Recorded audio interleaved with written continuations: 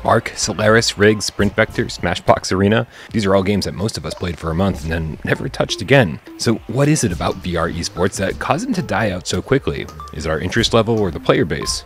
Well, let's hope we figure that out soon, because today, a new contender for your esport attention entered the ring, a VR soccer archery game called Nock.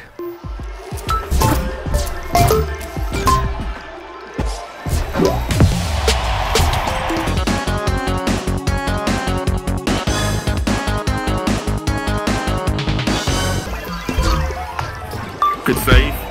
At its core, Nock is kind of like 1v1, 2v2, or 3v3 soccer, but with bows and arrows.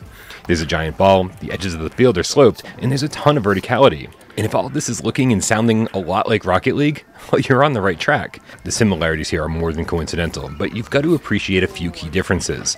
The first-person perspective makes everything a lot more intense, especially when a charged-up ball is coming right at you, ready to knock you out. And of course, there's the physicality of it all.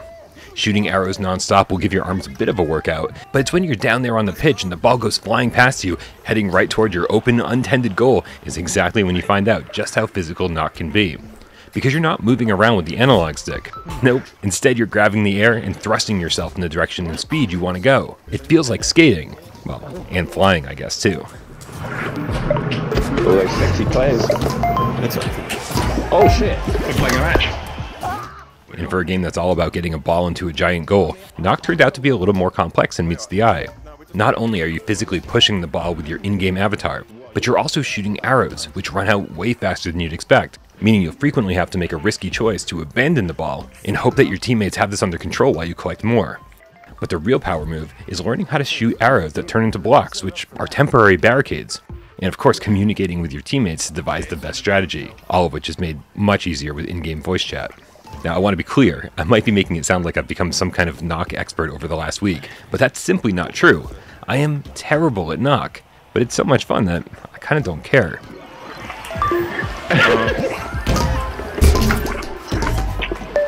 Where the fuck is the ball right? There it is. The cross-platform matchmaking system here works great and allows you to create lobbies with yourself or with a couple of friends, and it lets you get into a practice match and play while the game is hooking you up with other players. Now, prior to the PSVR2 launch, there weren't exactly a ton of Quest gamers playing Nock, and the ones we did find were exactly the kind of people that you don't want to find. So hopefully Nock will find a larger, more mature audience now that it's on PlayStation VR2. Custom games will allow you to populate both teams with bots, and it's a great way to practice and learn the basic gameplay mechanics.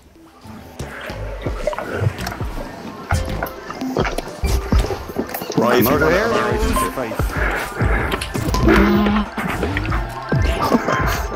So what else? Well, Nock has a great look overall, sporting a simplistic, futuristic art style, displayed at the maximum resolution at 90 FPS. The soundtrack during the games is minimal, with a bigger focus on crowds cheering and Pong-inspired sound effects, which sounds weird, but somehow it all works.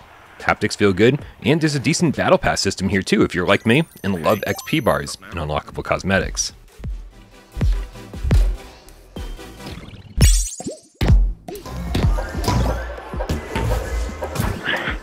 Now, while it's true that competitive VR esports have a tendency to die out before they even get a chance to live, I'm really hoping that Nock is able to buck that trend and have a long life, because honestly, it's one of the better ones that have come along. yeah, don't trust it. Fucking Tonka to block it. Oh.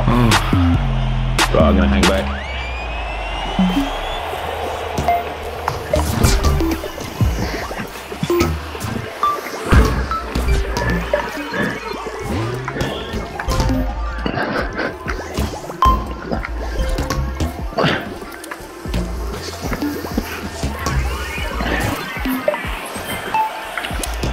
Oh, arrow shortage. Here we go. There we go. Damn it.